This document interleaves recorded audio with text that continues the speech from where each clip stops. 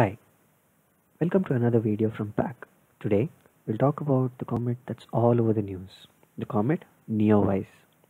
The comet is actually called C2020 F3 NEOWISE, or NEOWISE for short, because it was discovered by the Near Earth Object Wide Field Infrared Survey Explorer, which is basically a space telescope from NASA. Comet is a rock that is believed to have originated from the Oort cloud, which is actually at the boundary of the solar system. Because they're so far away from the sun, they're usually icy rocks, and some of these rocks have an orbit that brings them closer to the solar system and they approach the sun and then proceed in their orbits. When this happens, if Earth is on their path, we get to see these comets in a beautiful view. Comet NEOWISE was discovered on March 27 this year, and it came closest to the sun on 3rd of July this year. As it goes back, it will approach the Earth at a distance of 103 million kilometers on 23rd July. When you look at the comet, what you see is basically an icy rock that has its icy surface being melted by the sun, which forms the icy tail. You can find various images of the comet online, but the joy of spotting one is not equal to looking at the photos. So let's look at how to spot the comet in our local skies. What you see here right now is Stellarium set to Udupi or Mangalore region. You see the time at the lower right, which is basically 19th of July, 7 p.m. And I'll move forward in time to make the stars visible. And you'll see the stars will be visible around 7:15 in the evening. The star Swati or Arcturus will be visible at the zenith. And once that happens, you will begin looking at the north.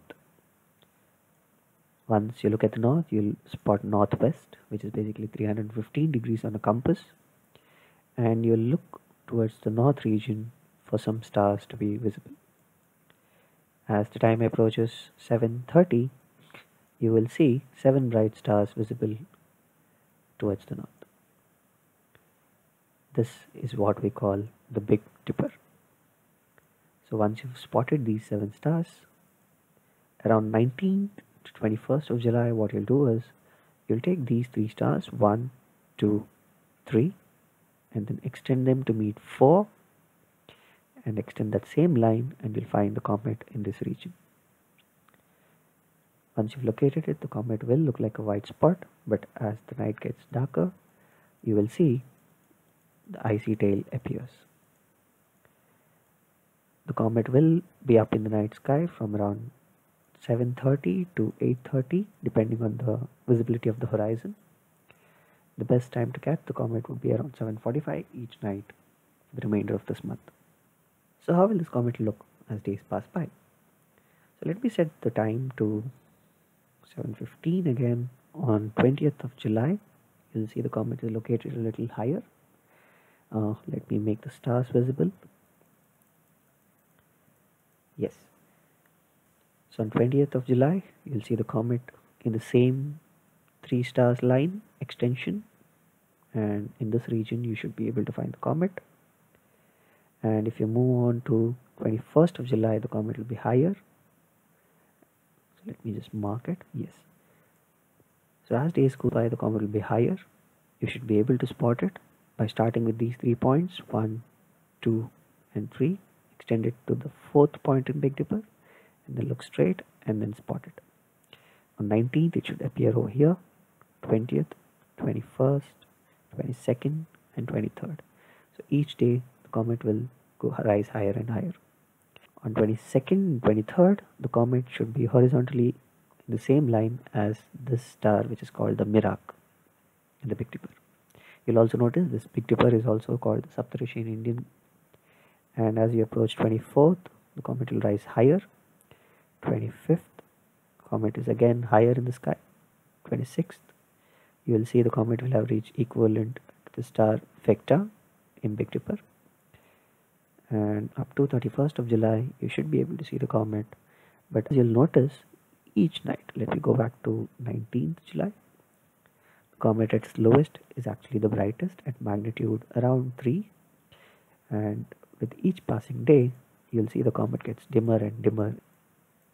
So the earlier you spot the comet, the more chances of visibility. Now, as I mentioned at the beginning of this video,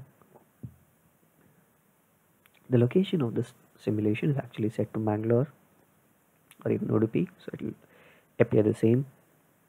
But what about rest of India? So around 7:30 each night, let's say on 21st of July, you'll see the comet is located in this region at an altitude of about 20 degrees from the horizon. Let me just change the location here. So setting the location to Delhi, you will be able to locate the comet at an altitude of about 28 degrees, but you will have to wait a little longer for the skies to be clear. As you can see around Delhi, the star or the comet will be visible around 7:50. You are lucky if you are in the eastern region of India, as the sky gets darker earlier there. So let's set the location to Kolkata. You'll see in Kolkata the stars will be very visible very early. So going back in time, we can see the stars visible around 7. Yes, so around 6:45, 7 o'clock in Kolkata or eastern parts of India, the stars should be visible and should be able to locate the stars in the same way.